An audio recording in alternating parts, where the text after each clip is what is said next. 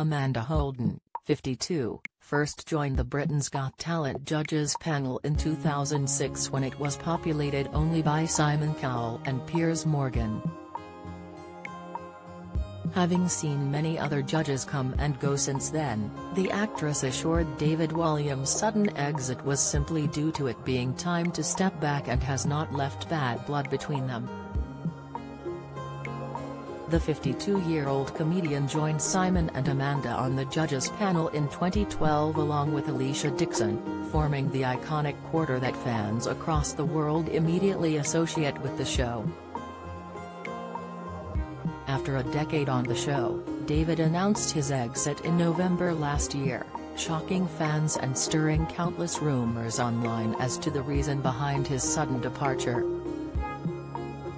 However, speaking to The Times, Amanda hinted that the children's author is taking time away to focus more on his writing career.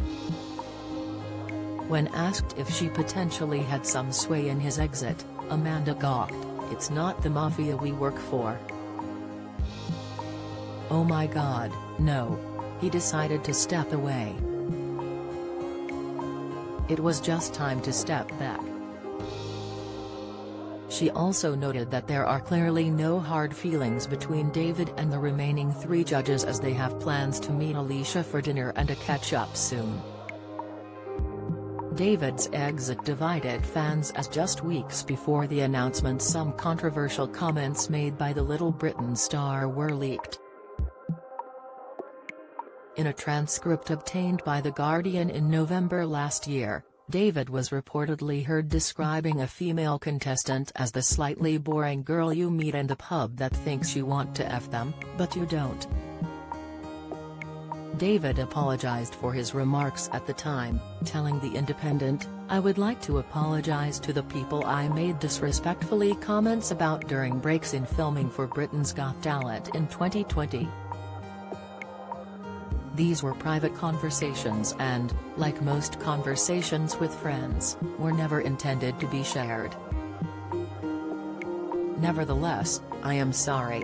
Amanda also noted that David's comments don't reflect the general mindset of judges on these shows as they watch countless auditions each and every season. The actress noted that she would personally never forget how nerve-wracking it is to audition, and that even the sternest judge, Simon, has more empathy for contestants since he welcomed his son Eric.